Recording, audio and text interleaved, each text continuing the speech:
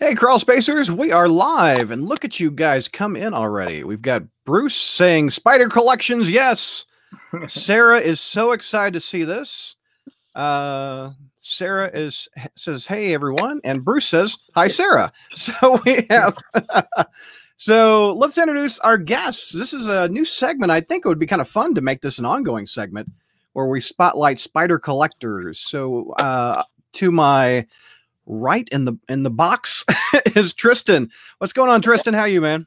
I'm doing well. How you doing, Brad? I'm good. Thank you for coming on. Of course. Thank you for having me. And we have Marvin, also a giant spider collector. Welcome, Marvin. How are you, buddy? Hey, happy to be here. Thank you. We've been Facebook friends for a little bit now, and I was like, why don't I get these two together and we talk about what we love, which is Spider-Man collections. So Tristan was just in the news. You just became the Guinness Book of World Record holder for the most spider stuff, right? That's right. Yes, the most Spider-Man memorabilia. So that is in the 2020 book, or because I saw you hold up the printed copy. It's out right now, isn't it? It's the 2021 book that just came out about 2 weeks ago. Okay, you're in the future. You're in the 2021 book. That's right. Yeah. Nice. So how did that come about? How did you get in the Guinness Book of World Record book? Talk about that for me. I have a complete run of all the Spider-Man ongoing titles, and awesome. That's what I got was Amazing Spider-Man #1, and I got that by a group of friends pitching in. My local comic shop, secret headquarters here in Los Angeles, got a copy in, and they asked me if I wanted it, but as we were talking about my really patient wife before we started broadcasting, we were about to get married, and I really couldn't justify spending the amount of money. It was a really good price, but I just couldn't justify it. So yeah, I lamented that to a buddy of mine, and he kind of just got a group of friends together. They pitched in, and they got the issue for me. And then at that point, another friend was like, well, now what? Isn't that you chased the dragon, and now what do you have left? Yeah. And then they asked, well, who has the Guinness World Record? And I was like, well, I guarantee I don't have enough to, I don't even know if I have as much as Marvin or somebody else, but I looked up the record, and it was 2,000. And if you just sort of add up the comic books alone, I had more than the amount for that. So I just thought it'd be a fun thing to do. That's awesome. It took a long time. It's a lot of work. It's been it was about a year process just to do the attempt. And then it takes about 6 months after that to kind of get verified and all that stuff. Yeah. What I'm finding a theme is, Marvin, you're married also, right? Yeah, yeah. All three of us are married dudes. How did we find women that'll put up with our spider collections is the question. Marvin, you go first. Did we all before my spider collection? Oh, she married for the collection. I think we all married enablers, didn't we? Yeah. No, she's very she loves it. It makes me happy. So I couldn't ask for a better wife. Yeah. That's awesome. So let's do an origin story of you guys. Let's find out the first time you discovered Spider-Man. For me, it was the Electric Company in the late 70s. Tristan, how about you? When did you first discover Spidey? It was probably the animated series in the 90s. So early 90s for me. I'd started reading The Punisher and just sort of seeing his guest appearances in The Punisher, and then sort of slowly transitioned over to a Spidey fan. Awesome. Marvin, how about you? When did you discover the Webhead? My uncle actually gave me a couple Spider-Man comics, and then I met my buddy Albert here, and he collected Spider-Man too. And man, we hit it off, and we started going everywhere to get Spidey stuff. So, that's awesome. You kind of broke up for a second. What year was that? Did you say? I'm sorry, 1991. 91. So I'm the old guy in here. What's up with this? I'm back in the 70s. You guys are 90s guys. So was there a year that just started adding up? Like every time you went to the store, you got something? Were you like a teenager? Or when did the collection really start growing? Whoever wants to start. For me, the collection just started as reading the comics, and then sort of, Rob Liefeld has a pretty good podcast going right now. And he sort of equates, he doesn't see himself as a collector. He views himself as sort of a consumer. And I really like that idea. And so for me, I just wanted to consume every story I could consume for Spider-Man. So starting at a very early age, I got, I had a job mowing lawns, babysitting, paper route, anything I could do to get money to buy comic books. And so for me, it was more of just, before it was even a collection, it was just consuming these stories and then just wanted to kind of take care of them. And then, I worked at a comic shop in high school, so that helped me sort of a lot of my back issue collection back then. And then I think at a certain point, when other folks started realizing I was a big Spider-Man fan, whether it was in high school, college, or even now, a lot of my collection is gifts. So a lot of it's just something, hey, I had this when I was a kid. I thought you might like it. That's cool. Marvin, how about you? When did it really start steamrolling, that you really started getting a lot of stuff? Actually, when I met Albert, because he was just, like I said, he was a Spider-Man guy too. And I wanted, you know, we had a little competition on who could find the best stuff. You know? So I mean, I was young when I started collecting, and I was always one of those guys, even at 11 years old, when I first started collecting, I never wanted to open anything. You know, I was always a collector. I was never I never played with my stuff. I still have some things that, you know, from when I legit first started collecting when I was 11 years old. And cool. Yeah, I was always a collector, and I always wanted more and more and more. And it turned into this, you know. That's funny. We have some comments in the chat. Here we go. Bruce says he started collecting in the 60s with the animated series with the best theme song. I would agree. Ryan says, consumer rights. How very true. If Spider-Man was a buffet, we are eating till we're stuffed. I definitely overserved these days. No doubt. Sarah says the Raimi movie. Then she got into the Essential Spider-Man reprints and fell in love with the character. Mike got in love with it with the 70s and 80s, and including the Hulk. Yes, that's an interesting question. Who's your number 2 guy? Mine's the Hulk. Do you guys have a number 2 hero? I wasn't prepared for this question.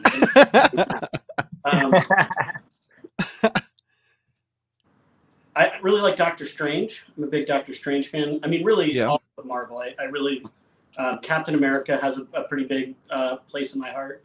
Yeah. Marvin, you got a number 2 guy? I do. I always liked Iceman, just because of the Amazing Friends cartoons. I always liked Iceman. But when it comes to collecting, I never wanted to collect anything but Spidey. So I would never collect anything else. But I did, you know, I liked Iceman. That's cool. What about Firestar? that's got to be number 3. So let's see, what else do I want? Do you guys keep up with the current books? Are you guys like every month Amazing comes in? That's right. I try as hard as I can to make it to the shop every Wednesday, if possible. And yeah, I definitely keep up with it. Marvin, are you up to date? Do you still get the comics, or is it just collectibles that you like? Oh, Marvin, can you hear me? I'm sorry. Yeah, I'm sorry. You broke up there for a second. Oh, I said, do you keep up with the current comics, or is it just collectibles at this point? I don't. I stopped collecting comics probably 10 years ago. I sold. Oh, wow. I was like 20 books away from a full run. I ended up selling them, and I focused more on toys and displays and art and stuff like that. I mean, I'll still buy stuff that I think I might like to read, and I will do that, but I don't buy issue to issue. Was it One More Day that killed it for you? That was about 10 years ago. I mean, did the deal with the devil end it for you too, man?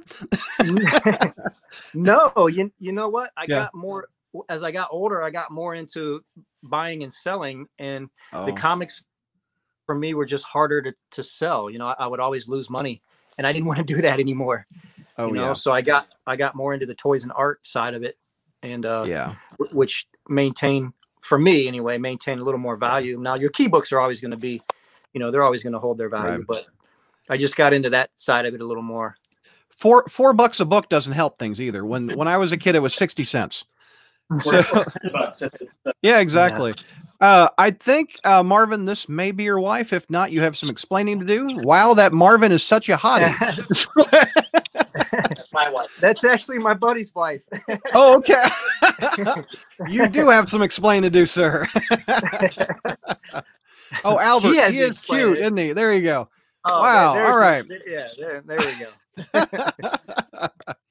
go. Bruce says the last 2 to 3 years of Amazing Spider-Man have been pretty good compared to the last 20 years. I would agree. The Spencer run is fun. I wasn't personally a fan of the Slott run, but then that lasted 10 years. So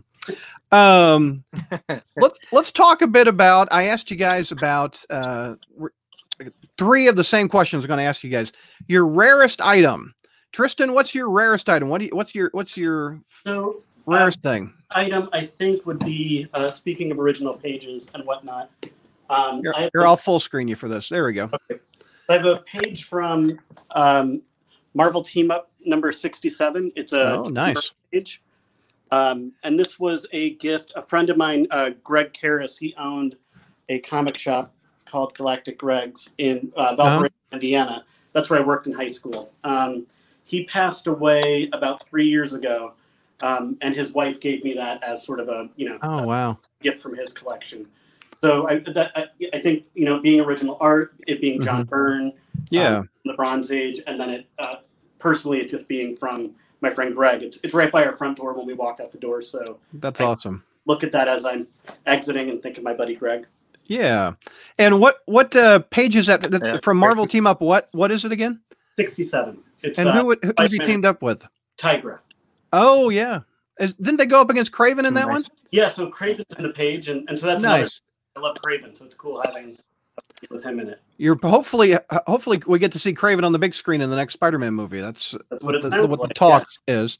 So Marvin, what's your rarest item? What are you most proud of? Oh man, people ask me that all the time.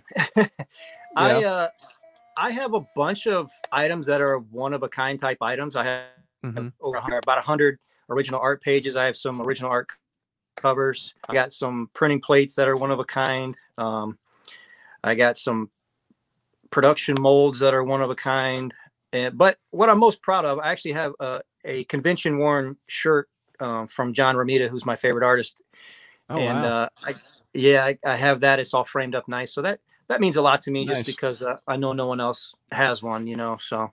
But I have a bunch that I would consider, like one of a kind type items. That's kind of what I focus on now. So yeah. And we're going to get a tour of the stuff. I just wanted to interview you guys just a little bit before we start taking the phone around the collection. Go ahead, Tristan. So Marvin, do you have a relationship with John Romita then? Because I noticed that you do have a lot of pretty unique items in your collection that I do now, only because of my buddy. I'm sure if you collect original art, Mike Berkey. He lives right down the road from me. So I met him, I don't know, 8 or 9 years ago. And he's a big Spider-Man collector too.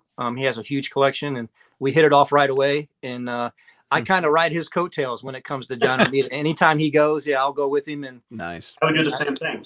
Yeah.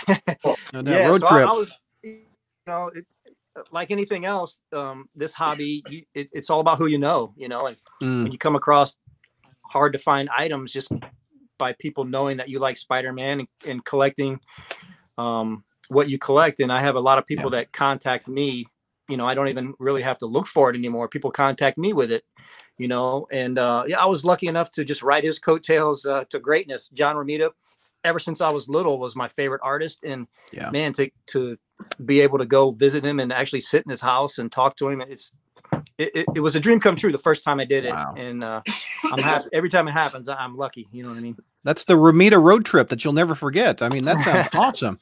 Well, Romita was on every Spider-Man item in the 70s and 80s. That was Romita's that you saw. I mean, in the 90s, it was more Mark Bagley, but Romita was everywhere. Yeah. And still. For me, he was... even at a young age, I always liked the older stuff. You know what I mean? Even in 1991, I liked the 70s stuff, so it was Romita on everything. Like you said, I mean, his artwork was the face of Marvel at the time. And I fell in love with it, right away, basically. Yep. Sarah's excited for the tour. The tour is coming up. Great taste, says Jonathan, with Romita. I've never heard anybody say that John Romita is overrated. I don't really care for his stuff. And Spider-Man fans are divided on pretty much everything. So I think when it comes to Romita, I think we all universally love him. I have heard people divided on Ditko, another alliteration, divided on Ditko, but Romita, I don't think anybody dislikes his art. No, plus he was, he's a great guy. He's just a great person too, so anyone that's ever met him has always said, man, he's so nice. And Virginia, his wife is super nice, and I'm very lucky to know him. I've tried to get an interview with him several times. I think he's pulled it back, the interviews that he does. But I've been doing this podcast since 2006, and I interviewed his son, John Romita Jr. And I'll never forget. he was talking to me on the phone, and he just went with his buddy to get a pizza. So he had a pizza on his lap, and his buddy was driving, and he was doing a podcast interview with me on the phone. I just think that was one of the funniest things. Nice. Every item, probably not every item, but some items have fun stories with it. Tristan, you have a fun collectible that has a fun story with it that you can tell? It's another page of original art, which I don't need to keep going back to, but the very first Spider-Man comic I ever read was Web of Spider-Man 126. And for years, my first piece of original art was John Romita Jr., and I bought it myself after graduating high school with the money my grandparents gave me, which I'm sure was what they thought I'd be allocating those funds for. But I kept thinking, like, the next page I want to own is from the very first comic I ever read. And so I had thought that it was Steve Butler who did the art because he had done a lot of the Web of Spider-Man in that area. I must have just committed the wrong artist to name to memory. And about 4 years ago, I was watching the Disney XD Ultimate Spider-Man cartoon. And I was like, I should look up that page again, see if I could find it. And I could find pages from 121 through 125 and then 127 through 129. So I found Steve Butler on Facebook, and I messaged him, and I was just like, why? There's nothing special in this issue. It was a Clone Saga. It was the trial of Peter Parker. There was no reason that I could think of where it would be, hard to find. And he let me know that he actually didn't do the art for it, that they had a fill-in artist, a man named Roy Burdian, who, after Googling, I found out he also lives in Southern California, and he works at DreamWorks, and he had actually directed the episode of Ultimate Spider-Man that I had been watching when I thought to look up the page. And I had a friend, to your point, Marvin, it's all about who you know sometimes. And I have a friend who works at DreamWorks, and I got a hold of him, and he said that Roy had actually moved into the office across the hall from him. And he was looking for an excuse to talk to him. So he went and talked to him, and Roy agreed to get lunch with me. And so we went out to lunch, and he told me all about his time, working at Marvel and what it was like in the 90s. And then he pulled out 2 pages, and he let me pick whichever one I wanted. And that's so cool. So Here, let me full screen you. Yeah. There you go. Nice. Oh, there you go. So Spidey fighting Kane, and I think that was definitely one of those moments where I got back into my car and had a little because that doesn't really, that's so cool. It seems rare. Marvin, what about your item that has a fun story with it? Oh, I collect artist business cards. So I have probably 10 or 12 of them. Well, I really wanted a John Romita business card, Nice. So I talked to my buddy Mike Berkey. He was on his way there. He was flying there. I said, hey, ask him if he has any business cards. So he said, okay. So he found some, right? So when he brought it back to me, I look at it, and he wrote "To Herman" on it. And I said, Mike, who's Herman? Yeah. And he said, oh, he's old. He must have mistook me. So I have now I have one that, just a regular one too, but the first one I ever got from him says "To Herman" on it. So that's always a funny story. My buddy Sean he'll make reference to calling me Herman every once in a while. That's awesome. So. And I remember Romita's art was on like the Marvel letterhead. I think I've seen the card you're talking about on that business card. He had a Romita art on all Marvel business cards too. Yeah. He like I said, he was the face of Marvel for his artwork was the face of Marvel for a long time. Yeah. Mike says Romita is one of a kind, amazingly awesome artist. Sean says that's cool. Any of you guys have the complete Spidey super stories? There are 57 of them, I think. I think that's what you're referencing, Sean. Wasn't there 57 of them? I don't know, bunch, but any Spider-Man ongoing series I have. The only issue off the top of my head that I don't have Amazing Fantasy 15, but me neither. Amazing, spectacular, web of, adjectiveless, friendly neighborhood. Superior. Yeah, my Spidey super stories. I don't have a complete run, but mine are beat up.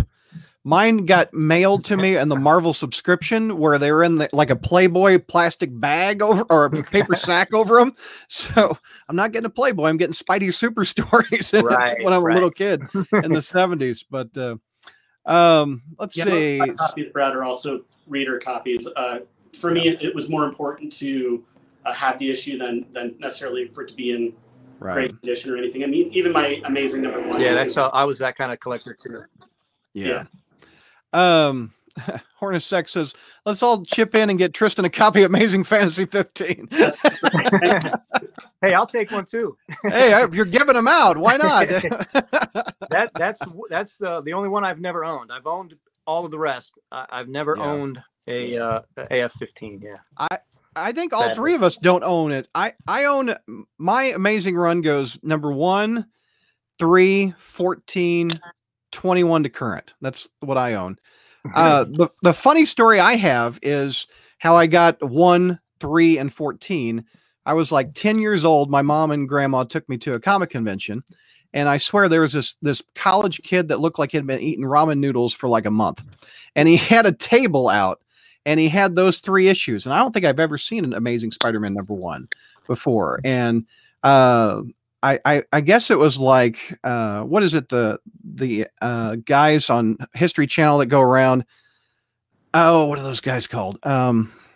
Pickers. Pickers. It was like I was an early picker, because what would you do for a bundle of all 3 of those? And I was 10, and they gave me the guy sold them to me all 3 for $100. Oh, wow. In like 1985. And Nice. my mom was like, well, there's your Christmas. So that's my funny story. Anything that is a holy grail that besides Amazing Fantasy 15 that you're on the lookout for? Tristan, you want to go first?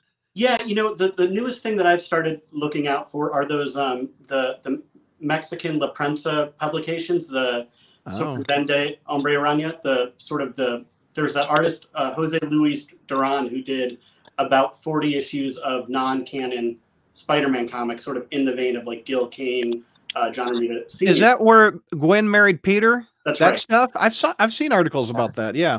They're very hard to find, and they're very expensive. I have 2 issues of it. But I mean, anything else I see sort of on eBay or I found like sort of the Mexican eBay, I didn't know that was a thing. Libro or something. And I mean, they're all $700 or more. And I'm just not. One issue is $700. I mean, that would be cheap. That'd be cheap. Oh gosh. Yeah. And I mean, that's like, wow. That's 2.0. I mean, they're not in great condition. The paper quality itself is very brittle. I have it all digitally, so I can still read it. I'm trying to learn Spanish. So. Oh, I didn't know they were digitally. That's cool. Yeah, Marvin, Tristan? They're not legal things, but yeah. Yeah. Marvin, what's your holy grail? What are you on the lookout for? Like I said, I collect one of a kind type items. So any type of printing plate or printing block or color guides or original art, anything like that is what I try to steer towards. Now, holy grail, I would love to have a Ditko original art page would be a holy grail for me. But those are, unless I sell my house, those are pretty much out of reach. Yeah. Anyway, I totally regret not writing a letter to Ditko to get his autograph. Me too. I wish I would have done that. Yeah, I didn't really. I've heard a lot of people talk about it, and I never realized he wrote so many people back. I don't know if you guys are aware, on Facebook, there's a Facebook group called Ditko Letters. Search for that, and people put scans of the letters that he sent there. It's interesting to read that. Yeah, I'll definitely check that out. I have 5 or 6 myself. Yeah. Ditko. What did Ditko talk about? Oh man, you name it. Actually, probably never Spider-Man. He probably didn't talk much about Spider-Man. I have a couple where he mentioned Spider-Man, so I kept them. I've sold a couple. I used to have about 10 of them actually. I've sold a couple, and I kept the ones that were related, Spider-Man related, where he mentioned Spider-Man. Actually, one of the best ones that I have, I asked him about why he left Marvel, and if it was because of, I've always heard the rumor that it was because him and Stan disagreed on who Green Goblin was going to be. So I asked him about that, and he responded in the Steve Ditko way, which, he never really answers the question, but, he gives you your response, So. The letters I've seen, he always talks about, well, that was 40 years ago. I've moved on, and I don't look back. I can't imagine what it was like for him to walk out in New York City, and Spider-Man, you're hard-pressed not to see Spider-Man sometime in your day. And for him, what would it be like for Ditko to just walk around New York Like there's a musical, there's a kid, there's Times Square, there's a guy dressed like Spider-Man. I mean, I can't imagine what life was like for him. Sounds infuriating. Yeah, exactly. You know, but walk around in dogs. I actually got to meet him one time. It's one of the best. Whoa, hold on. Stop the show. You've got it, Marvin. I want to hear this story. So every year I go to New York Con with my buddy Sean and my buddy Mike. And for the last, I don't know, before he died, the last couple of years, we would go to his studio. We Googled and found out where his studio was. Mm-hmm. So we would go, and we finally got the guts to walk past the security guard to see if we could actually go up to the 7th floor where he was, So we did. We talked ourselves up, and we actually walked right past the security guard, and the security guard didn't say anything to us. We just acted like we knew where we were going. Yeah. We acted like we knew where we were going. So we get up there, and we knock on the door, and as soon as the door opens, his office was right there, and you've probably seen pictures of the 715. Yeah, big silver thing, S. Ditko. Yeah, S. Ditko, 715. Yeah. And as soon as the doors open, it was right there. We're like, wow, I've seen pictures of this, but we're here. Wow. So one of the first times we go, I knock on the door, and you're gutsy, dude. You're gutsy. Yeah. So I have no idea what I'm going to say to him if he opens the door. Yeah. So he didn't answer. So if you Google him, his phone number was on there. Oh, right? Man. Yeah. So I called him, and you could actually hear the old timey phone ringing in his office. So at this point, my buddy starts filming me, and he was like, "Hey, Marv, who you calling?" And I'm like, "I'm calling Steve Ditko." Oh my God. I can't believe it. Anyway, he doesn't answer the phone. He doesn't answer the door. So we're kind of bummed, right? Yeah. So the next year we go back, and we're in. This was during the Ramita did one final show at the Society of Illustrators. I don't know if you guys had heard about that show, but he had been retired. He's 90 years old, so he'd been retired for years, and he decided to do one more show. So, I talked to my buddies, and hey, let's go. Let's invite Steve to the show. It gives us a reason to be there at least. So if he does answer the door, we at least have a reason to be there. Oh, there you go. So there's your in. Yeah. So we go and we knock on the door, and sure enough, he answers the door. And wow. We just kind of took us a second because we didn't think he was going to answer. And my buddy Mike was like, "Hey, I don't know if you've heard, but we're doing an art show, and we would really like some of your arts there. We'd really like you to be there." And he takes the flyer, and then my buddy mentions John Romita, and he just shut the door. So, yeah. So it was bittersweet, but at least I got to see him. I got to see him in person, and it was as another trip that was one of the better days. Besides my kids and getting married, one of the better days of my life. Yeah. Wow. Who would have thought a dude slamming a door in your face is a milestone? But from Steve Ditko, that's a deal, isn't it? Yeah. Just exactly what I thought it was going to be. Oh man. Okay, Tristan, top that. I got nothing. Stan Lee slammed it in your door, huh? I did run into Stan Lee at a bar once, but okay. Cool. Now Marvin, he's giving you a run for your money. Okay, let's hear this, Tristan. I mean, I was down at San Diego for Comic-Con, and I was on the way down with some buddies. They were like, "If you could meet 3 celebrities, who would you like to meet?" And I think I was, Stan Lee, David Bowie, and I don't know who the third person was, at the time. And this was probably around 14 or so years ago. And my local comic shop here in LA is called Secret Headquarters, and they have a shirt that's Stan Lee's face, but it's a play off the Sex Pistols, "God Save the Queen." Okay. God Save Stan Lee, and then it has instead of Sex Pistols, it says Secret Headquarters across his mouth. And so I'm wearing that shirt, and we're in the bar after the show, and we're just kind of hanging out, and here comes Stan just walking through the hotel bar, and my buddy's like, "You should go up to him." And I was like, "Yeah, you're right, I should." And so we went up, and it was like, back in like the flip phone days, and my buddy's flip phone was dying, so he was doing the trick where you turn it on and then turn it off and on real quick to get like just that last bit of charge. And I had my arm around Stan this whole time, and finally he's like, "Your buddy know how to work a camera?" And then when I walk away, I turn around and there's like a huge line behind me, and then more pictures, and he walks away. So I was the only person to get a photo. Nice. And I did the whole like, "I love Spider-Man, thank you so much." Oh, that's so funny. Yeah, of course. I was like, all right, he's fired. Yeah. So I'm noticing a theme between you fellas. You've been insulted by Spider-Man's fathers. That's right. Yeah. And somehow we keep coming back. Yeah, it's an abusive relationship, but we come back, don't we? I had Stan on the podcast to celebrate Sal Buscema's 40th anniversary at Marvel. And calling him up and him picking up the phone is like I'm not going to top that show ever. But Stan, I don't think Stan realized we were recording a broadcast. I thought when Sal got on the line, he started getting looser with his language than he usually does when he's in public. Like, Sal, how the hell you doing? He was so close to an F-bomb, I couldn't tell you. Nice. We have Matt wants to know about a honeycomb sticker from '79. Do either one of you have that? Honeycomb? I think it was in a cereal box. I don't have it. I don't. No. Oh, are you looking through your cereal box stickers, Marvin? I think this was. Oh, hold on. I think that was a macaroni and cheese. I think, but gosh, I'm not real sure. Oh, that's funny. Matt, we looked. We can't find the honeycomb sticker. I'm curious, Matt, why that was what you were after? What's so special about the honeycomb sticker? I think that's cool though.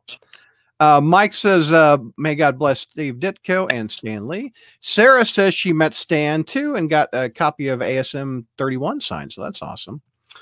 Another thing I want to ask you is, how often do you add to the collection? Do you always return from the store with something? Yeah. Tristan, you do. What's the latest collection? What did you just add? Well, let's see. I got this pretty cool. Here, I'll full screen you for it. There you go. It's like a Japanese. Oh, that's cool. Spider-Man magnet, like it's a magnet. It sticks to the symbol. Nice. My wife didn't know about that, so I'm glad she's married. Yeah, I mean, in terms of collecting anything else, it's the the agreement we have is that I basically buy Spider-Man stuff, but then that's kind of it. So there you go. It's a pretty good deal for me. Marvin, do you how often do you add to it? Is there something new that you just added? Yeah, actually, I just got something in today. I'll show you. Okay, let me full screen you. What's that? It's a color guide, all hand colored, so it's one of a nice. kind. It's actually, let me see if there we go. It's actually Amazing 193, and it's the first mention of Black Cat. So it's pretty cool. There's the burglar down there preceding 200 on Amazing. Yeah. And this letter came with it, which I'm equally excited about because it came from the guy that actually colored it. Ben Sean was the colorist for it. And he wrote this nice letter to go along with it, which that means as much to me as the color guide because I love collecting stuff like that. So, yeah. So, I mean, that I got in today. Cool. And then last week I got some storyboards from the Spider-Man 2 with the Doc Ock fight scene, which is my favorite scene in the movie. Nice. So I got some original storyboards last week for that. But like when I go to shows and stuff like that, I normally don't find anything that I collect. But I find stuff on eBay and online all the time. So that was my question. Where do you guys search? Is it all eBay? I mean, like original art? I don't know if that's where you search, but where do you search, Marvin? eBay a lot. Okay. Like I'm more focused on original art type stuff now. So I'll go to RamitaMan.com. I'll go to Anthony's Comic Book Art. CAF, Comic Art Fans, is a huge website for comic art collectors. I'll go there. And then, like I said, a lot of people contact me just because they know, who I am and what I collect. They'll contact me. Yeah. So a lot comes like that too. So. Yeah. Tristan, where do you search? Or do you not want to divulge it because someone might beat you to it? I don't know. That's all right. I definitely use eBay, but I tend to try to find things in the wild. I really like checking out stores. I was just in Indiana for a couple months helping out my mom with some stuff. And so while I was there, I went up to Chicago, checked out some different stores, checked out sort of all the shops in the area. It's definitely harder. And I agree with Marvin, like it's getting more difficult going to shows and finding anything that sort of isn't a Funko Pop. So, yeah, I would just say, living in LA, there are a lot of different shops out here, whether it's like toys or antique stores or, a flea market, stuff like that. That's sort of where I tend to like to go. And my buddy Rich works on, he's a producer for the Toys That Made Us. So he's sort of, he's cool. out going into different shows and, so he helps me get up. He's probably the biggest contributor outside of myself to the collection. I've seen it with you guys or something. I think that'd be a great episode. I agree. I got an email once from what's that Kevin Smith show, that Comic Book Men. Oh yeah. And they wanted me to bring my Spider-Man toilet paper on. And I said, okay, are you going to fly me out to New Jersey? And said, no. They said no. I'm like, oh, I'm good. I'll hold on to my $20 toilet paper that I bought. Any purchasing regrets that you bought something it's just like, oh, that fell apart? Marvin, anything that you regret buying? Early collecting, my early years of collecting, I regret buying a lot. My collection has evolved a lot since I was young. And if I would have focused on vintage toys or original art when I was buying, the junk, basically, the soup cans and stuff like that I bought when I was young. Yeah, I would have a lot more impressive of a collection right now. But yeah, just the mass-produced stuff that I bought a lot of when I was younger. I mean, I'll never get that money back, but I passed on a lot of great stuff so I could have quantity rather than quality, and I regret that a little bit. Yeah. But I try to make up for it now. Yeah. If you collected every single thing that is out now of Spider-Man, like it's not that special. It's almost, there's so much of it out there. Like he's on almost every cereal box now when that used to be a rarity. Yeah. He's on just about everything. I mean, that's why the 60s, 70s, and 80s stuff is nice to see because he wasn't on everything. But Tristan, you have any regrets? Like Frank Sinatra said, do you have a few? I think we all have some regrets, but in terms of my Spider-Man collection, the only real regrets I have with that are, my Amazing 50, I didn't realize was missing a page until I was reading. I'm doing a read through my whole collection now, but a couple years ago I was reading that and came to a page and it was just not there. And so, I regret not being a more informed buyer and sort of trusting somebody when judging the book by its cover, I guess. I really should have kind of flipped through, especially for some of those, more expensive purchases. It definitely wasn't priced at missing a page. It was, Oh, that sucks too. Was it the page where it's in the trash can? No.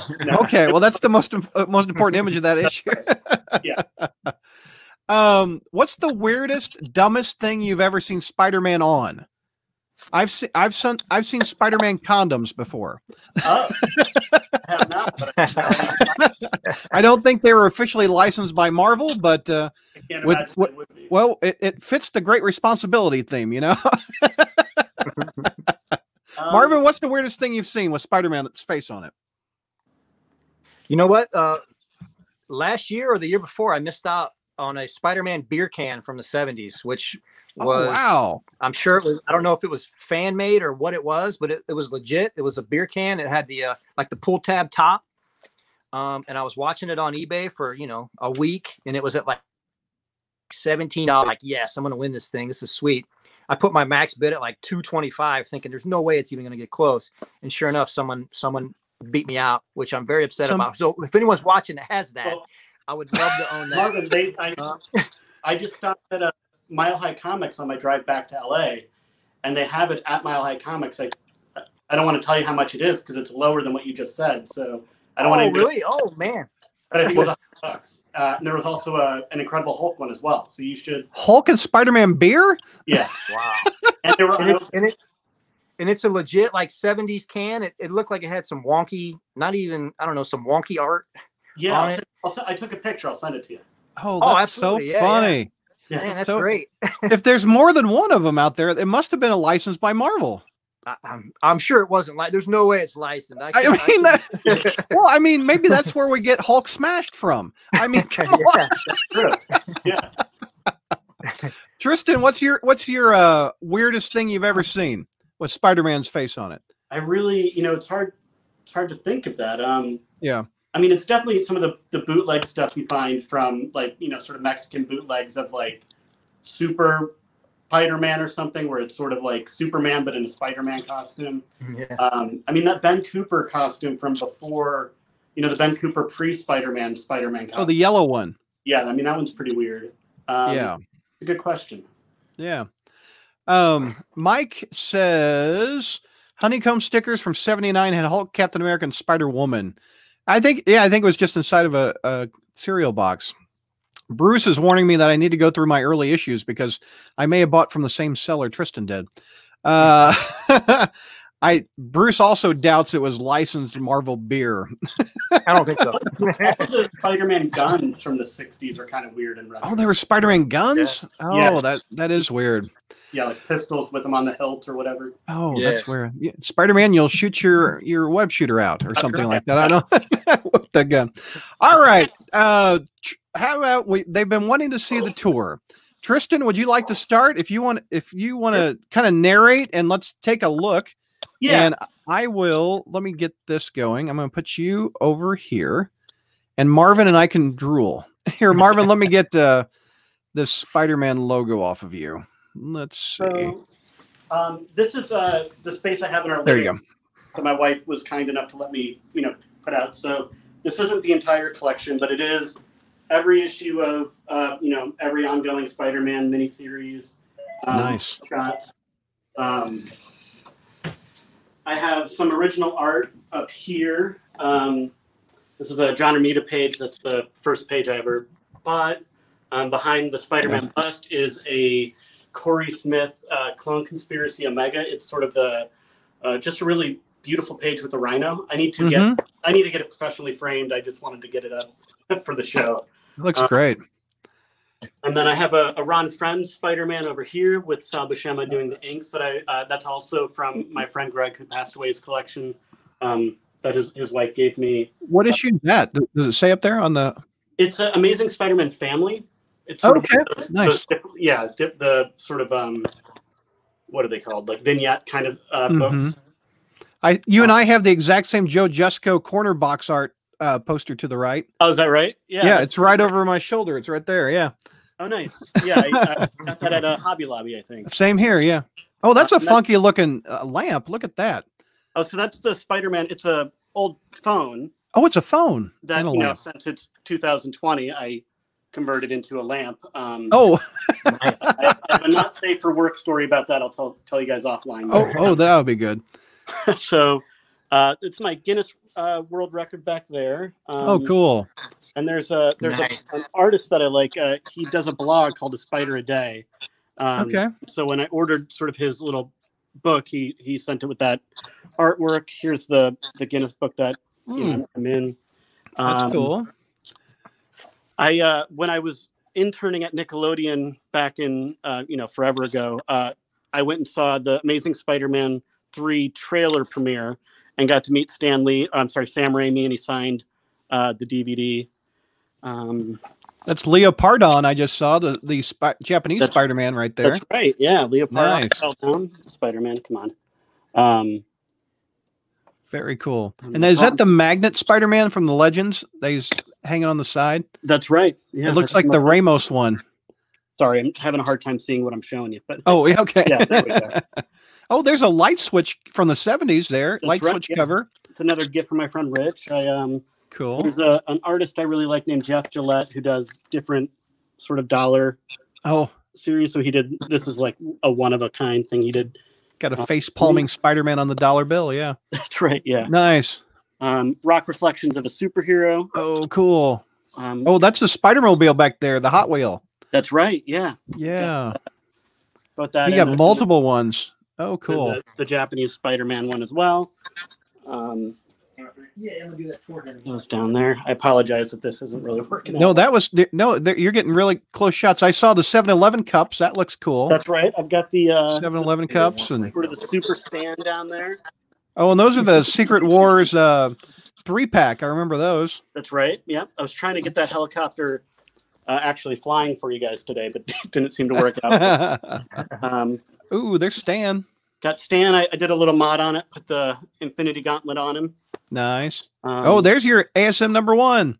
Yeah, so here's Amazing #1, and then to the right of it is all the friends who chipped in. They signed sort of the frame that they gave it to me in, so I keep that in here with it, just to very cool. Just to keep myself honest. Yeah.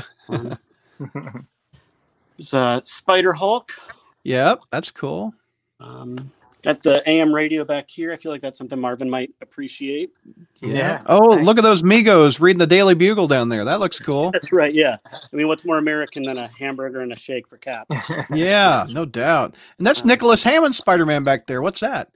That is a print I got from Earth 2 Comics. I'm not quite sure where it came from. But yeah, I just heard your guys' interview with him a couple days ago. It was awesome. They were so nice. They're so nice. He still looks good too, doesn't he? Yeah. I mean, he's in good shape. He could put on the suit in Spider-Verse. Yeah. Yep. So, yeah, all right, what else are we looking at? You got that Alex Ross bust over your head, I see. Oh, am I? Oh, still, can you hear me, Tristan? That's weird. Can you hear me okay? I'm kind of hearing interference now. That's weird. I'll be right back. Okay, how about oh, okay. Well, Marvin, it's just me and you now. Yeah. All right. So Marvin, while we get Tristan back, you want to show off your stuff? Sure. Yeah. I'm going to have my buddy help me. You know what? Maybe we should wait for him, and because he probably wants to see this. Oh, okay. And comment too. Why don't we take questions? Marvin and I will take a few questions. Let's see. What? Spider-Man and Hulk beer from the 70s. Yes. A lot of people drank it and they don't remember it, Mike. Yeah. Hey kids, buy a Spider-Man gun featuring the heroes whose uncle was killed with a gun. That's the new tagline. Ouch. Too soon, Hornacek.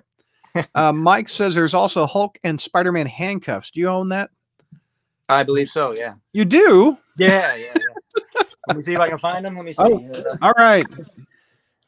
Mike, he's searching for the handcuffs. I know I have them. Never said that on this show before. They're on a flat card. Jonathan says kinky. As we search for the Spider-Man and Hulk handcuffs. Oh, look at that. I'm impressed you know where it is.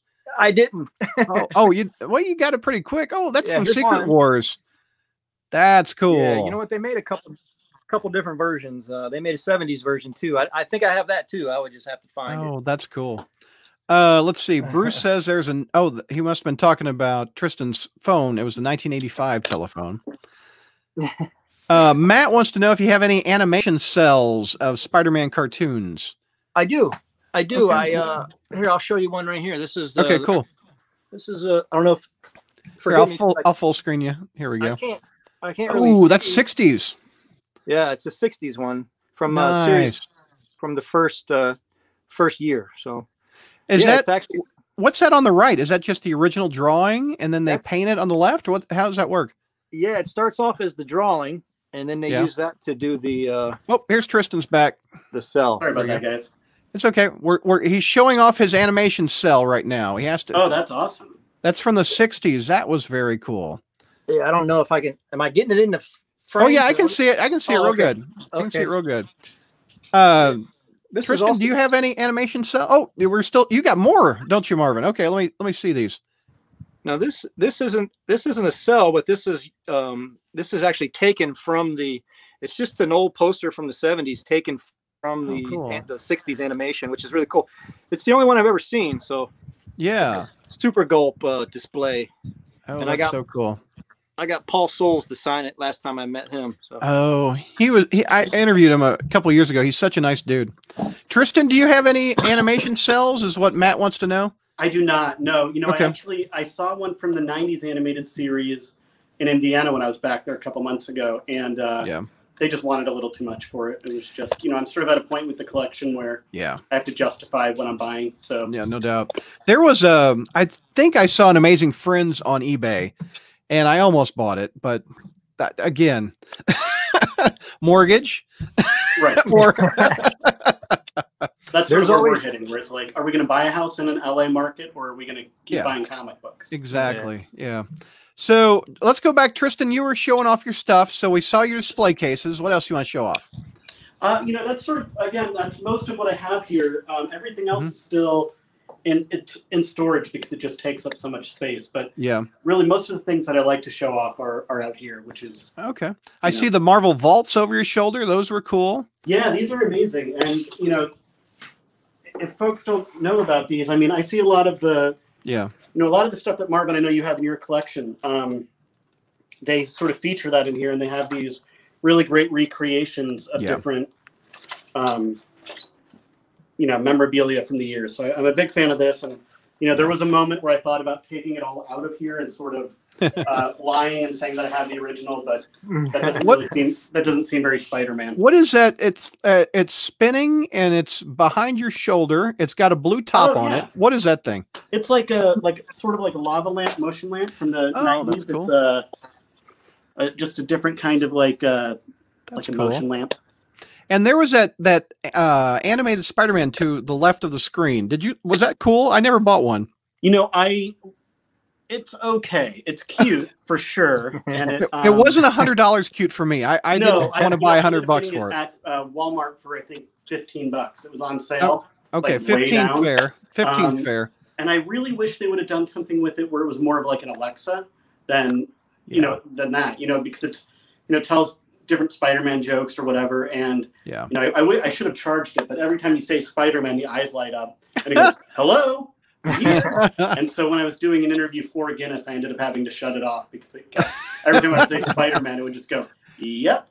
Come on. And you said that you were just at Mile High Comics. They have the big one of that Mile High Comics. I've seen a picture. They do, yeah. Yeah, that must have been like the display. Yeah, it's super funny. They had that at San Diego Comic-Con the year that it came out, and so I've got to hang out with it twice now. Sarah says the spider robot is cute AF. Yeah. True. All right, Marvin, let's take a look at your stuff. Let me get this display up. There you go. All right, let's take a look. My buddy's going to help me out here. Okay, cool. You have a photographer, Marvin. Look at this. Yeah. I'm not sure. Can you flip that screen? Do you know, or I'm not sure. Yeah, there's a little icon on the screen. If it's an iPhone, you can. It's an iPhone. Yeah. I'm an old guy. I don't know how to work this newfangled stuff. You tell me if I'm in the. Yeah, it looks great. I can see Marvin. I like that shirt, Marvin. I don't think I've seen that one before. Yeah, this is the one that Ramita wore to his conventions in the late 90s. And here's a couple photos of him actually wearing it in the early 2000s. So cool. That's really cool. This is one of the. And then this is the first time I ever met him was in 06, and that's the sketch. I was actually with Albert when I met him, and that's the sketch I got from him that day. He wasn't really doing them, but he gave me that little.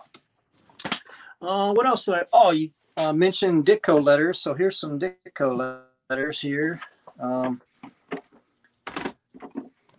Here's one Ditko letters. Wow. Here, let me full screen you so I can see it better. 60s. Quit Spider-Man in the 60s. Don't bug me, kid. Basically, is what it says. And I got here's the one. Here's the one that talks about Green Goblin, which is really cool. Nice. So, and then here's just a rare item, a cover printing plate. Oh, cool. Which actually they used to print the covers. I got a couple of those. Oh, wow. Obviously, so they would dip. Would they dip that in ink? Is that how they? Is that how the? It's like a printing press for basically, here's the side. What it looks like. Basically, it's on a roller, and it rolls the. This would be the black. I think the black color. And so they're really super duper rare because they, once they were done, they basically recycled them and reused them. So, but a couple of them made it out to the public. I own 2 of them, and I know of a guy that owns 2 more. So at least 4 have made it out, but that's the only Spider-Man ones that I've ever seen. Wow. Yeah, and this is something that actually, a lot of this stuff, like I mentioned earlier, I don't have a lot of sentimental value for a lot of it. It's the thrill of the chase for me and finding it. Once I find it, I'm on to something else. But my wife bought me this piece of original art from the giant coloring book. Came out in the 80s. I had that. I had that. That's like so cool. Like a 3-foot coloring book. But yeah, she bought that for me, and then I sent it to Alan, and he signed it. And sadly, he died. You know, a couple months later, he got cancer and died. And I was sad. He was one of my favorite artists. But that holds a little bit of sentimental value to me. I'm curious about the pinball machine. Does the pinball machine have a story with it? Like, that thing is huge. Yeah, it's I mean, it's a pinball. It's pinball. It's big. It's a big one. How did you find the pinball machine? I've actually there's actually, I think, 1 or 2 on eBay right now. I mean, they can be found. They made, I want to say they made like, geez, I don't know, 1,200 or maybe even like 3,000. I can't remember the numbers. They made enough. They're around. I mean, you can find them. I mean, you have to pay up a little bit for them, and a lot of times you got to get them working. But they can be. That's so cool. Okay, feel free. Go ahead. Yeah, I might stop you occasionally because I'm drooling. Yeah, it's pretty amazing stuff. Here's a store display for the cups that you were showing earlier. So that's cool. The 7-Eleven cups. Yeah. Displayed for it, which that's pretty rare. That's the only one I've ever seen of that. I got the 60s Ditko poster, the 6-foot one in the back here. Oh yeah, neat. There's the stuffed animal Spider-Man from the 70s. I had that. Yep. Yeah, that is really tough. I've never seen a boxed one offered. I normally don't. I normally don't collect stuff that's not boxed or packaged, and that is just so rare. I've held on to that just because I've never found it. It was on eBay. It was like $250, and the box was beat up. I was tempted. Wow, that would be a deal. Are we thinking of the same Spider-Man though? It had Velcro on it, and the Hulk was with it, and Superman also. You're probably talking about this one over here. Okay, I probably am. Yeah, that one. Okay, I am talking about that one. That was the one I played with. What was the one we were just looking at? Oh, man, your box is beautiful. That one on eBay was beat up. Yeah, this one is a little easier to find. I mean, it's still pretty tough in the box. Yeah. But what was the story on that other one we were looking at? What was that story? Made by Mego. This is Amigo. Oh, that's Amigo stuff, Spidey. I've never seen one of those then. Two. There's this one which talks, and then there's a smaller one which I have it somewhere too. Oh, cool. Hey Marvin, what's the lamp you have to your left? This is a 70s lamp with a 80 Secret Wars top. Pretty cool. You customized it. That's cool. I don't know, probably years. And these are incredibly rare. It's the only one that I've ever found to buy. If I could find another one, I would, because I have another lamp that doesn't have a top, and it's actually here. This is an old lamp too. It doesn't have a top, and I'd love to find a top for it, but they're super rare because they get crushed. Yeah. This is one of something newer that I got. Actually, my mom and dad bought me this for Christmas. Cool. Oh, neat. Neat. And Ramita art on it too. Yeah. Ramita art signed by Stan Lee. This is number 62, which is significant. And cool. Oh, that's awesome. My parents came clutch on that one. I'm very excited when I got it. Yes. Is that what's the Jamie Foxx? I'm not the fan of the blue Jamie Foxx, but what is Jamie Foxx doing? Oh, this is the sweatshirt that he wore in the movie. Oh, cool. There were 2 or maybe even 3 of them. This is one of the 3 that he wore. It's all screen matched and everything. And I also have some of the newspapers that were used. Oh, in the movie? You have the Daily Bugles that were in the movie? Oh, that's so cool. Yeah, that was from the first Spider-Man movie. Yeah. There's a detergent ad I'm looking at for all. I remember that comic book. It had the Green Goblin in it. That's right. Yeah. I found it, man. I've had this probably 15 years or so. I don't know. Oh, I so remember that. But and you have the 90s video game with the Submariner of all people that you could play. I know. Yeah, my kids love that. I couldn't bear to get rid of it. My kids love it. You know, like I said, I normally don't collect 90s stuff, but they loved it so much they play it all the time. So I keep it just for them. So we've seen 2 walls, Marvin. We're on wall 3, I think. Yeah, there's stuff tucked away everywhere. Here, my display cases. Here, show them some of this. Okay, let's see the display case. I was talking about, you got the Atari 20. Oh, there's your business cards. There's my Very 2 Herman Romita business card. 2 Herman. Yep, there it is. Yeah. How funny. There's Ron Friends, I see. Yeah, nice. And Terry Stewart and a couple Romitas. And this is actually pretty rare here. It's the Ben Cooper Jiggly display from '73, full display. You don't see that very often. Oh, I remember. I've seen those before. No, I've not seen the display, but I've seen the Jigglies. They look like they're in good shape. Yeah, it's pretty mint. Oh, wow. And that's actually the first time I remember seeing Spider-Man. Now that we bring up earlier, my sister had one of those jigglers, and I remember I was made me really uncomfortable. But is that the 80? Is that the 82 like behind the counter display for the Spider-Man video game? Yes, it is. Yeah, it's the counter display. Oh, that's so cool. Yeah, I've never. I hear there's a big one. I've never actually seen it. I hear tales of it, but I've never seen one. But I hear there's one that's like 3 foot tall, which would be awesome to have. Yeah. I mean, I've never seen one surface. I interviewed the lady that helped design that game for the Activision. Really? She's so nice. Her name's Laura. If you go back to the YouTube archives, you can watch that interview, but she was so cool. Neat. What else we got? What else? I got, here's actually, this is cool. I always get a lot of comments on this. If you could give it a tilt there. Is that a newspaper display? Newspaper display, yeah, Daily Bugle. Oh, cool. Is that custom? Was it painted like that, or did?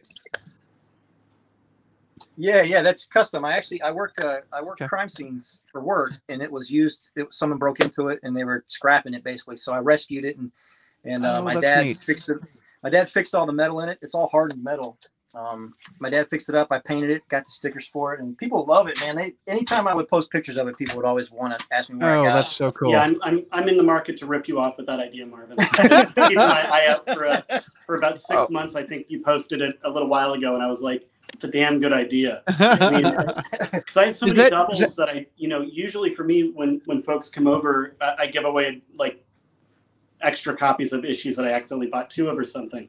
So just having like something to put them in would be pretty cool. Yeah, it's a cool little piece. I keep all my tape and anything I use, my tacks and anything I use to hang stuff. I keep all that hidden away in there. What is that? What is that? St. Louis Post-Dispatch? That's the newspaper I used to read. The Spider-Man newspaper strips over your head. What is that? Oh, that's a newspaper display for the front of the newspaper box. Oh, where they got the papers out of. Oh, that's cool. Yeah. Here in the bottom, I'll show you. I got one. There's one. Oh, you got one on the bottom there. Oh, yeah, I got three of them, but that's where they would be displayed. Yeah. Nice. I got, what else do I got? Oh, here's a piece of Eric Larson original art. Here's look at that. That's cool. Sal Buscema covered prelim there. I can't see that one. Oh, is it for Spidey Super Stories down there? Oh, that's cool. What is that? A Spider-Man cane? What is that thing to the right? Is that a Spider-Man cane? Oh, yeah, what is that? That's for when we all get old, right? Marvel's releasing a new line. This was actually a bobblehead that my son broke, and I'm like, oh, I feel bad throwing that little Spidey head away, so I've turned it into a cane. Yeah. Oh, there you go. Oh, you got cases right there. What's in those? That looks cool. Like I said, it's a little bit dark in this corner, but I can kind of see it. This is the finger puppet. It's a full display. Nice. I got these here. Let me open the door at least here. By the way, Hornacek says that is Spider-Man's pimp cane on chat. Yeah, so I don't know how dark it is, or if you can you got a Nicholas Hammond autograph right there. That's cool. Yeah, that's actually a Type 1 photo used in the newspapers. Nice. I got a Woolworths printing stamp there. Oh, just by watching your Facebook feed, that's the laser disc of the 60s, isn't it? 60s cartoon. Yeah. That's one of your new items, I think. Yeah, I got that this year, I think. Yeah. And I actually bought it. I got it for a couple bucks. Oh, and when I got it in, I was pleasantly surprised. I thought it was like a CD size almost. Oh no, yeah, laser discs were huge not huge, popular, but they were huge. Yeah, so I bought that for a couple bucks. I was excited when it came in. Yeah. Whoa, there's Marvel lighters to smoke? I guess. Don't tell Joe Quesada. I mean, yeah. Man. Yeah, that's a full display. That's the only one of those I've ever seen. Oh, that's cool. And this is actually from 1990. I don't know if I'm even showing you. Like I said, yeah, I can see it. It looks like a diamond. Okay. It's a diamond award for. It was actually given, I believe, to Terry Stewart. Okay. When the 1990 series, Spider-Man series, broke all the records, sold however many millions of copies. This was actually the award that Terry Stewart got. Cool. A couple more displays here. As you can see, I kind of focus on store displays. What is that Spider-Man Hulk thing? Which one you talking on here? On the left. Yeah, right there. What's is this that? what you're talking about? Yeah. It's candy sticks. Oh, those tasted so bad. I'm sure they taste really. I'm sure they taste. Really bad. What's that silly string thing back there too, next to the awful tasting candy sticks? Is that bubble bath? That's the crazy foam. Oh, crazy foam. That's the early version. That's the 70s version of the web shooter that the kids have now. Yeah, that's 74. That's actually pretty tough to find. This one's full, which you never find. But yeah, I would love to find the display for that. That would be awesome. That's cool. There's some more. You got Amigo car up there that I think I see. Yeah, did you put Amigo Spidey in there? Yeah. Yeah, this is just extra. I have a boxed one too. Like I said, I normally don't collect the unboxed stuff, but but that one I had extra. I tossed it in there. That looks cool. Printing plate. Here's actually a McFarlane Con badge, which is cool. That's neat. Oh, look at that pin display. It's got Superman and Spider-Man on it. Yeah, yeah. Heaven forbid. Here's some more. This is from John Romita's studio. He gave it to me. I wrote from my studio on there, so that's cool. A couple watches. This is a Ditko yearbook when he was a junior. I don't know if you can see that. Yeah. Steve Ditko's yearbook. I have seen that on eBay. That's funny. Yeah, this is you can't see, I'm sure, but this is him right here smiling. Probably one of the only times he ever smiled. Oh wow, that's so funny. Here's some more production type stuff. This was for a gum, a bucket of gum. That's the mold that they use to make that. Is that Amazing 400? Oh, yeah, that's so cool. Yeah, that's what they that came with an embossed cover, and that's the plate that they use to emboss it with. So that's cool. Nice. Some more. There's a little bootleg, Mego bootleg. Yeah. Some more display type stuff. Here. And let me see. Oh, he has a light switch cover, which I have a couple of. But Tristan does, yeah. Yeah. Here's the mold that they use. Oh yeah, that's the mold that it came from. Oh, that's so cool. Yeah. And then this is one of the items that I would probably never get rid of. This is actually from John Romita's personal collection. Oh, the record. And he signed it from his personal collection, which is cool. To the right of that, I have fond memories. Is that the Hardee's Happy Meal, or what Hardee's equivalent was? With the that's actually. I have a couple different displays. This is the drive-through display. Oh, it was in the drive-through. Oh, how cool! Yeah. And then they make a bigger one too, which I also have in here somewhere. But they make one that's like 2 foot long too. Oh, neat. And then I had a friend of mine that set up a display in one of the antique stores, and he collected like the stuff from. He was a McDonald's collector, and he was selling it all. And they had the giant '90s Spider-Man toy display for like a couple $100 bucks, and I'm like, but anyway, it's cool that people collect all that stuff. What's on the bottom of that display case underneath the? Rambling on because No, I'm still drooling, man. Keep going. I don't want to bore anybody. You know what I mean? No, Tristan, I'm not bored. Are you bored? I'm not bored. No, I don't think the viewers are either. Keep going, man. All right, hey, here's that other Mego. I'm getting some new ideas for some new grails. Yeah, no doubt. Here's that other Mego softie that I was telling you about. That's really he lost rare. his eyes. Yeah, he lost his eyes, and he lost. You can't really see, but he lost his socks too. Oh, but they're so rare. Is that a cookie jar? No, this is a display. Okay, because I got a cookie jar. It looks like that. Yeah. I actually just bought this year. I was in Tennessee, and one of the stores in Tennessee had this on display, and I asked them about it, and they sold it to me, believe it or not. So, yeah, I just bought that this year. Jonathan says, "I'm not bored. I'm jelly," is what he says. Sarah says, "No, keep going. I'm looking up stuff on eBay to buy," is what Sarah says. This is pretty cool. This is a balloon, the Spidey balloons that came out in, I think, like 78. This is the gumball machine for them. Neat. These are a couple super rare items up in here. The shipper boxes for the 74 cards. Oh, this is actually what they shipped them out in. So that's a shipper box for that. And then the bubble gum that came out in 1978, I think, as well. That's a shipper box for that. Yep. I see something that is in my eBay alerts. Right behind the stuffed animal is the Marvel Superheroes puzzle that had everybody on it. I remember buying that when I was a little kid. I can't get one that's fairly cheap. That one's that's on my list.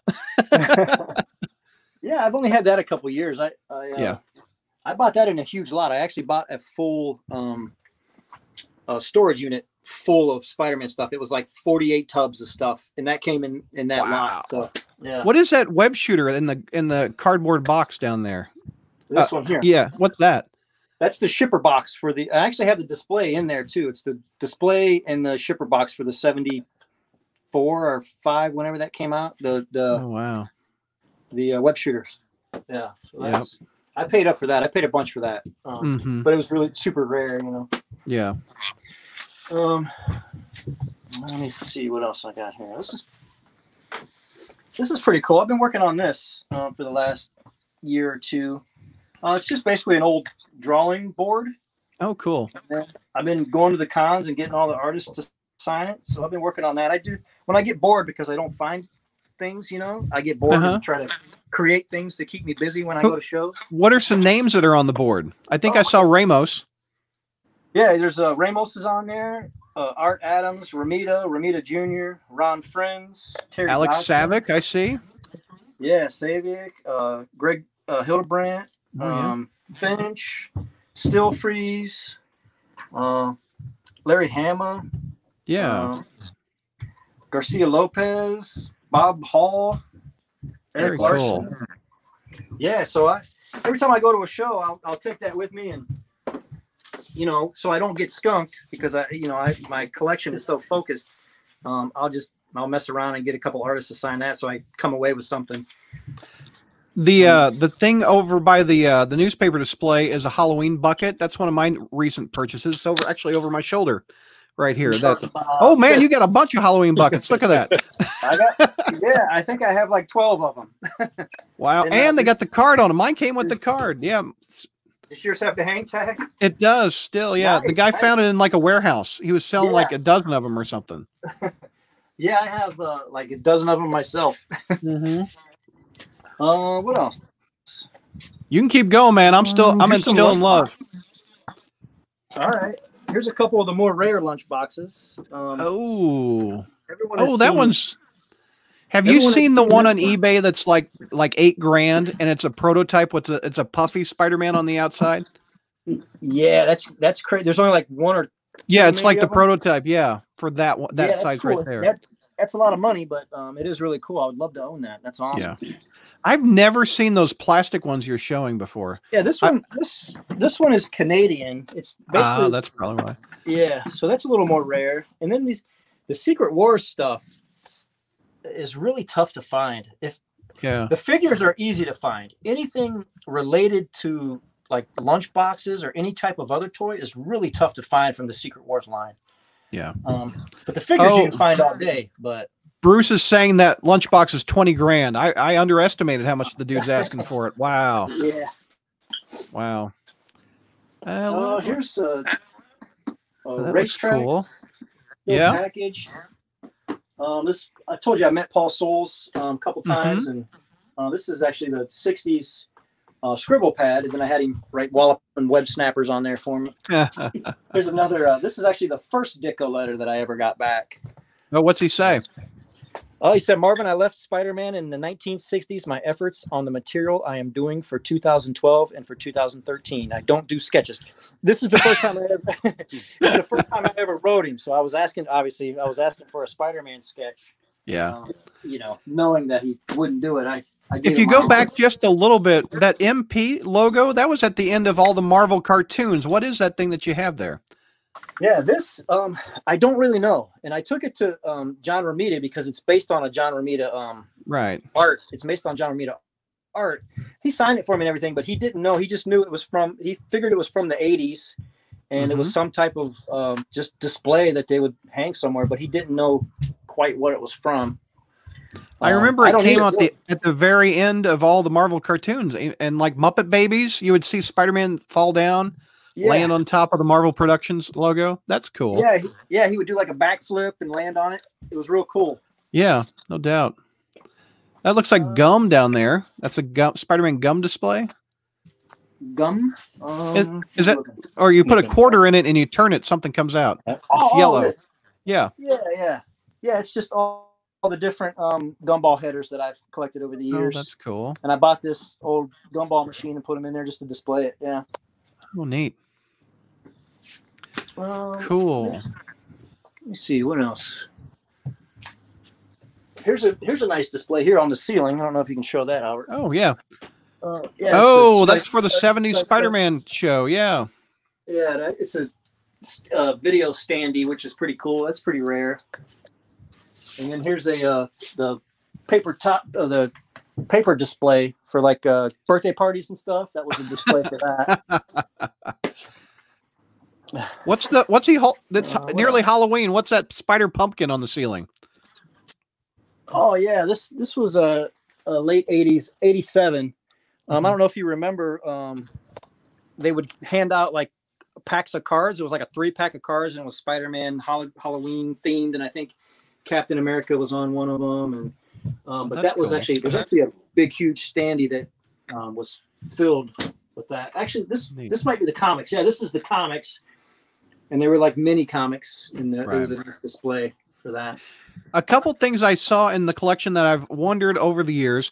A recent purchase for me is I got the Underoos, which I can see right over your shoulder. I've got that Underoos, but you've got a different Underoos that I've never seen before in a box. It's up on your left. Yeah, tell me about that one. I've never seen that one.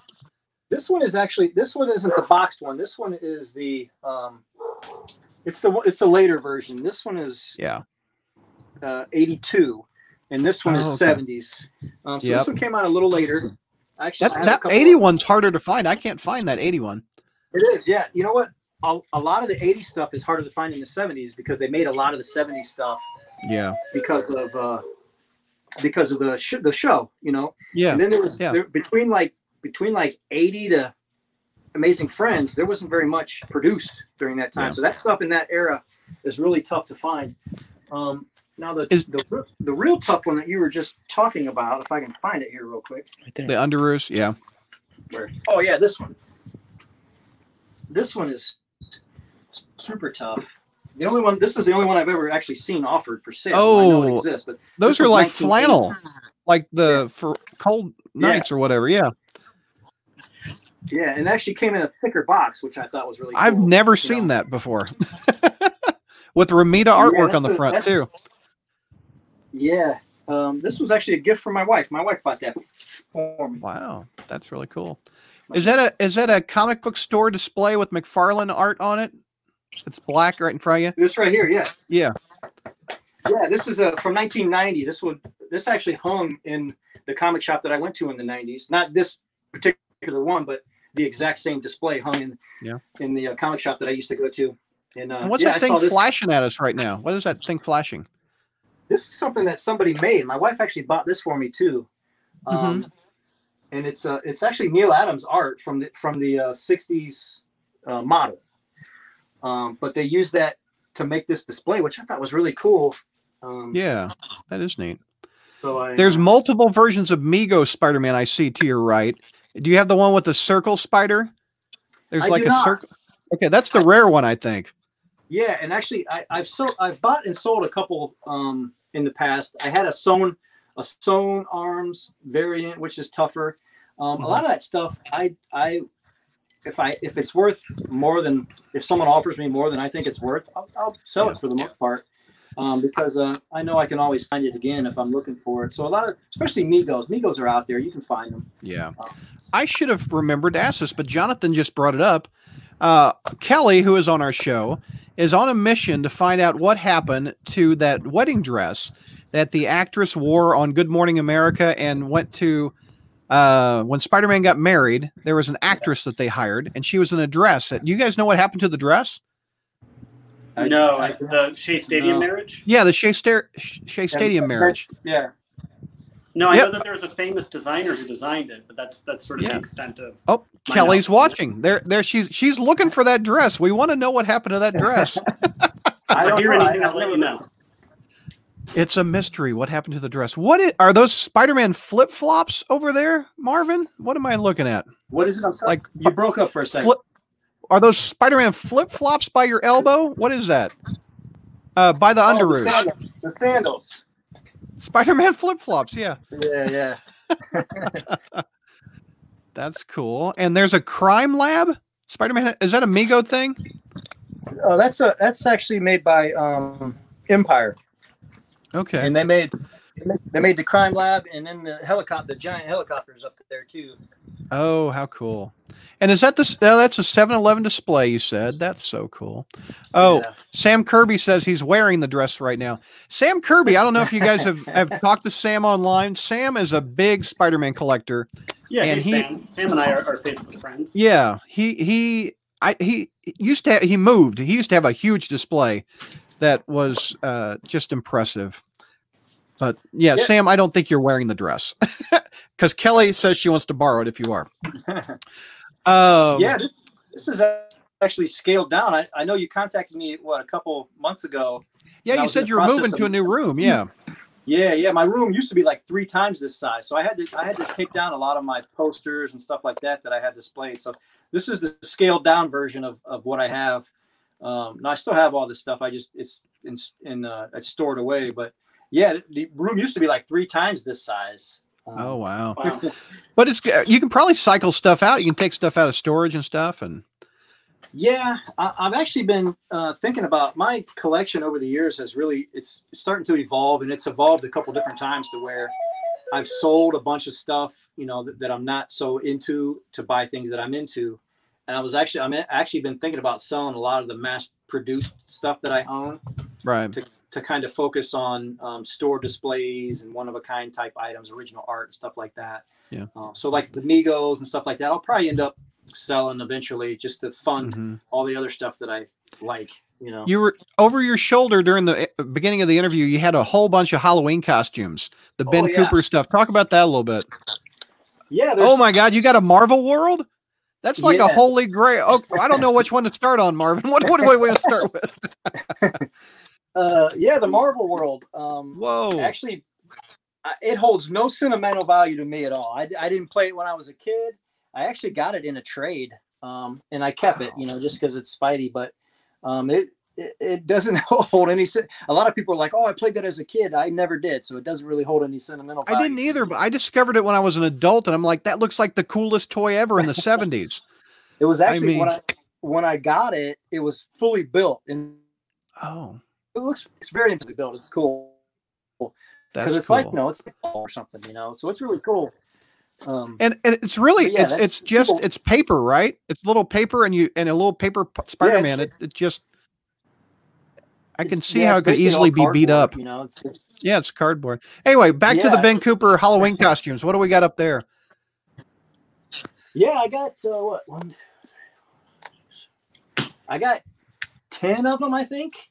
But there's probably 60 different versions of it, I would imagine. I have a 60s version. I don't have the 63 version that everyone wants.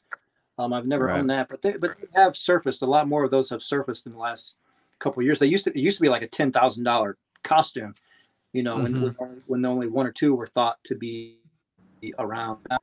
You know, probably 5 or 10 have surfaced in the last couple of years. So the value is coming down to where you can actually buy one, you know, for your collection. Yeah. And you have a spinner rack, which has Spider-Man on. I've got one of those. That's one of my favorite things. I have so many fond memories of getting the comics off of that spinner. Both of you guys have spinner racks. Talk about the story of your spinner rack. This one's actually a newer version. A Superman he actually looks like a human in this one. The older version, that's the one I've got. The older version, he's a little more mongrelish, I guess, if that's a word. He looks a little more beat up. Actually, the spinner rack that I'm looking for is there's a 60s version, a late 60s version, maybe early 71 or 2, maybe, with John Romita art, Spider-Man and Hulk. And man, it's killer. I would love to own that. Does it spin or is it sit up? I've seen one of those on eBay. It's a sit up. Yeah, it sits up. Yeah, I've seen that. Yeah, that's expensive. Own it. Yeah, they're expensive, but they're super rare, you know, too. Yeah.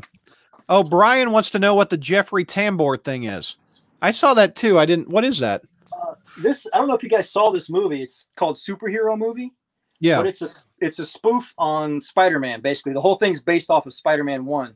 Basically, the whole movie. And this is just a chair back from production from that movie. Oh, and I kept it's the back of his chair. Related. Okay. Yeah. That's cool. Bruce also says that 63 costume in a box sold for nearly $1,000 on eBay. Yeah. Wow. Which is, I mean, that's still a ton of money. I mean, for a costume, but they're you know, they're rare. It's the first Spidey mass produced, other than the comics. It's the first Spidey toy, basically. So it's the holy grail when it comes to Spidey memorabilia. That's one cool. of the holy grail. There's a couple, but this is also, I didn't really talk about this, but this is also really rare. This is the Ohio Art toy. I've never even seen that before. Which is, I know Cap is featured on there, but this is, all the boxes came like this, and then this one, you knew it was Spider-Man because it said Spider-Man, and Cap would say Cap on there like that. But this is, this is super rare here, and man, I can't think of the year. I want to say it's late 60s or maybe early 70s, but it's really tough to find. And then I actually found this, believe it or not, it's the production mold that they used to make this toy. Oh, neat. Neat. So that's one of my more rare. Brian says that he has that Spider-Man Meets the Fly racetrack. I don't think I've seen that before. Oh, yeah. Yeah, that's a big one. Actually, it took me a long time to get that because nobody wants to ship it because it's huge. Oh, so, okay. Like you never see them on eBay because they're 3 foot long and no one wants to ship them because they cost much to ship or whatever. So it took me a long time to track that down. What is that Spider-Man Hulk thing behind the balloons back there? It's like this on the here. Wall. Yeah, what's that? That is actually a personal invitation to the Marvel Christmas party. That was sent out. That was sent out to Kelly Frias. I don't know if you know who Kelly Frias I don't. is, but Kelly Frias was an artist. He was an artist in the 70s for Marvel, and that was actually sent from the company to him to go to their Christmas party from the 70s, from 1973. So that was something that I stumbled across. Can you imagine working in a place where it's collectible to get the Christmas invite letter? I mean, who has that? That's so cool. Yeah. I love stuff like that. One thing I didn't see that I see on eBay that's really rare is that elastic Spider-Man that melts. Everybody wants the Hulk or the Spider-Man one. Do you have one of those, or did it leak all over the floor and ruin it for you?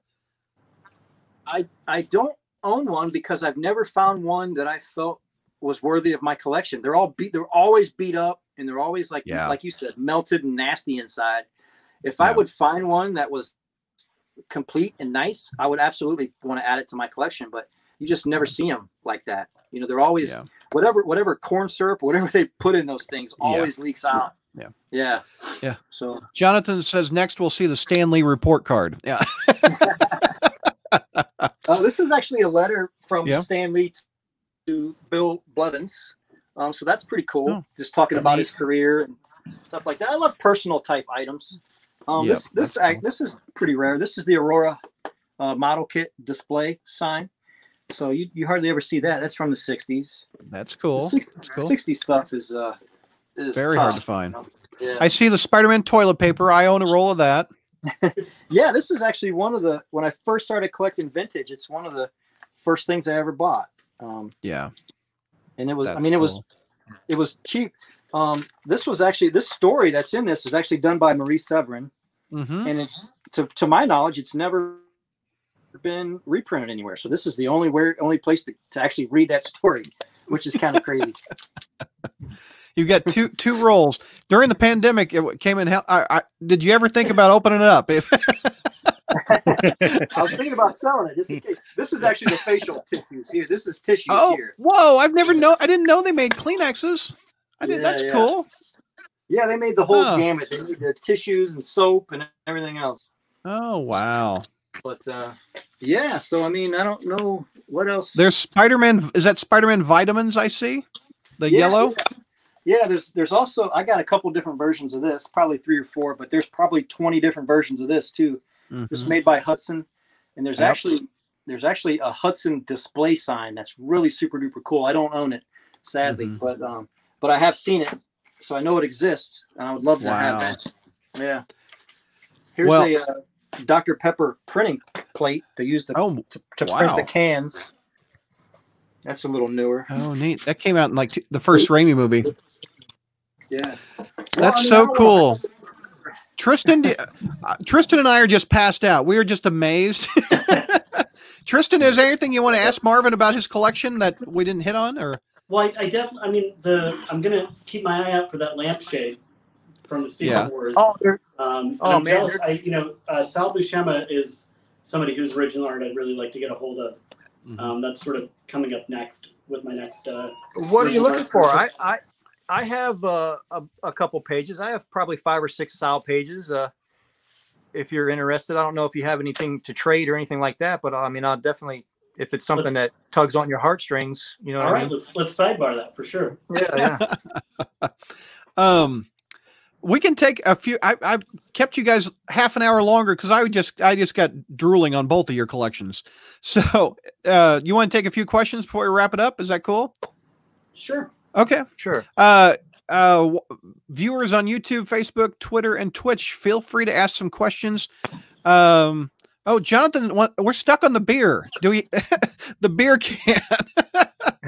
It's cool. It's awesome, right? That's why I wanted to own it. Yeah. Do you guys have it? Can I Google that? Let me type in Spider-Man beer.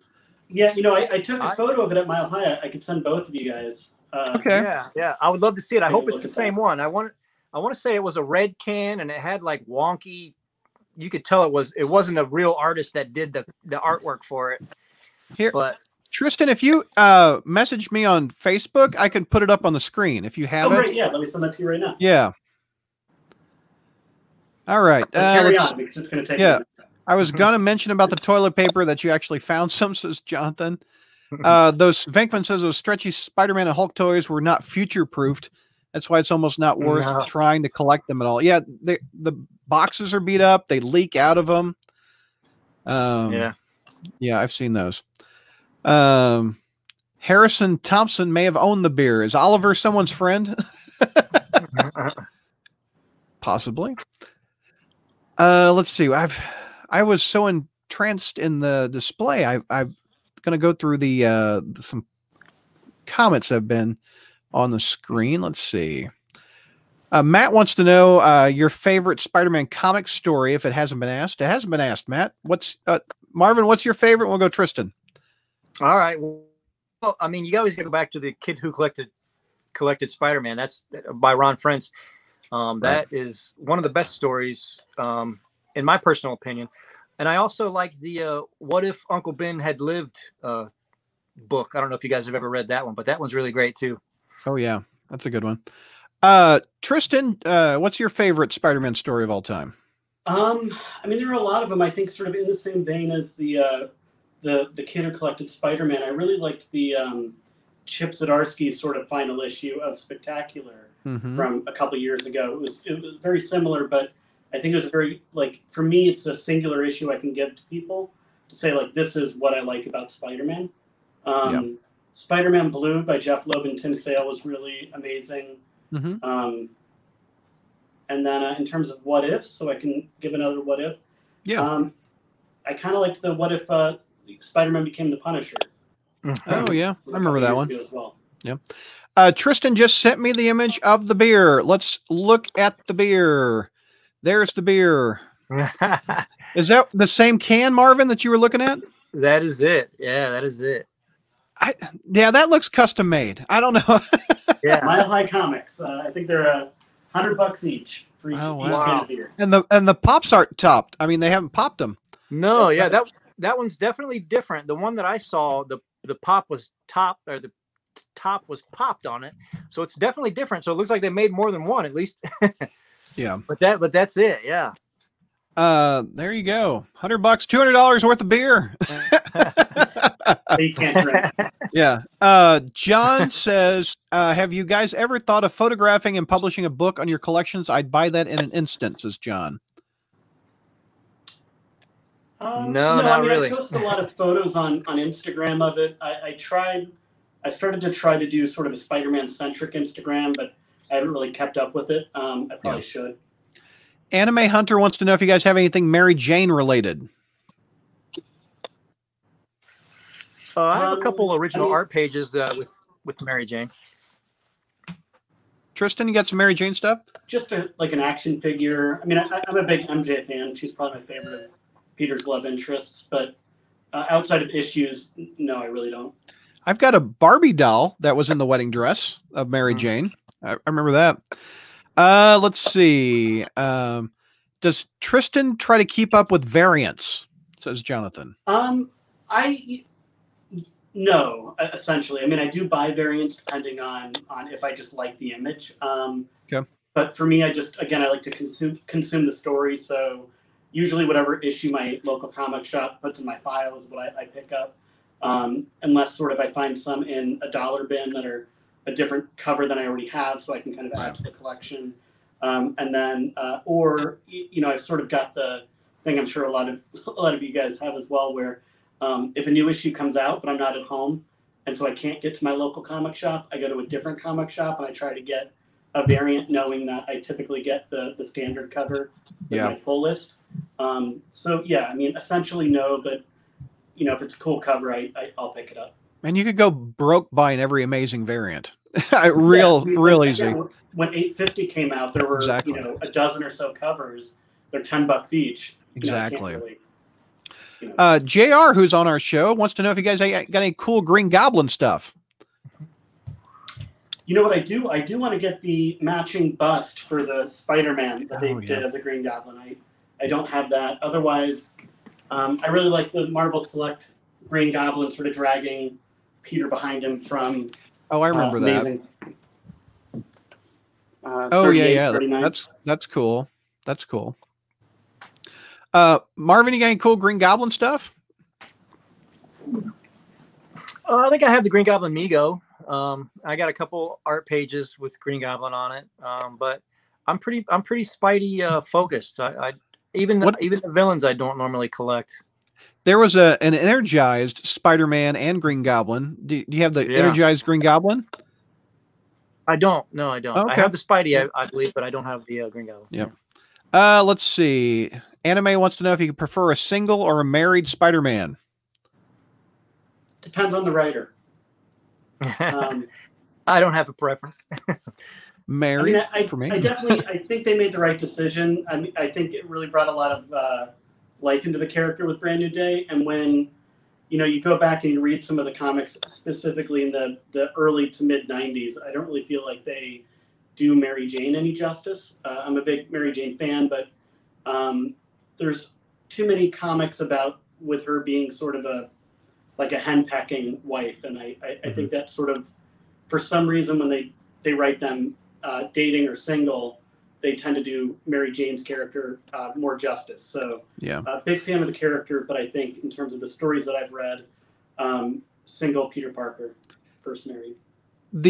I think Jay Straczynski wrote the best married Spider-Man. That's right. Yeah, in my opinion. Bruce brought up something. The original Punisher, was it Romita that did Amazing 129 with the first appearance of Punisher? Was that?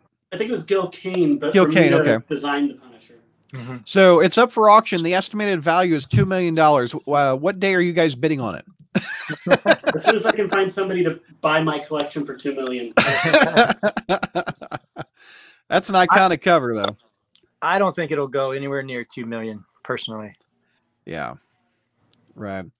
Let's see. Jonathan says that beer. Man, this whole theme is about the beer I love. A private brewer made the Spider-Man can think.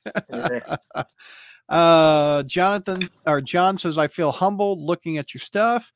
Mike says, me and Marvin have the same taste on toys. Does Tristan like the new run with Spencer? You know, I know, Brad, it's a sore subject with you. I really liked the Dan Slott run. I definitely think toward the end, it was time to go in a new direction. I really do like Nick Spencer. I like a lot of the run. Overall, I've been probably more disappointed than I've been happy with it. It just seems to kind of be dragging along for me, but really like the art. I really like the Craven stuff. I'm a fan of the Kindred reveal. You know, I tend to try to look at things with rose-tinted glasses, specifically Spider-Man. I don't like to dislike it because life is hard enough that you find something you like. But I'm not super into it right now. No. Okay. And Marvin, you aren't reading current comics. You quit at Brand New Day, so you don't have an opinion, I don't think. No. Lauren says, I have a massive Spider-Man collection too. Great stuff, guys. Nice. Oh, Kelly wants to know, along with the wedding dress, she wants to know about Spider-Girl stuff. Do you guys have any Spider-Girl Mayday Parker stuff? I do not. Just the comics. I have the comics. I have her first appearance in What If, and then an action figure or two. Yeah. Brian wants to know, I didn't join until 9. Will this be posted as a video? Yeah, it's going to be on YouTube. You guys can watch this whole video after we're done with it, too. Energized Green Goblin and Mego are the best, says Bruce. ASM 850 had 25 covers, wow. $10 a pop. That would be $250, fellas.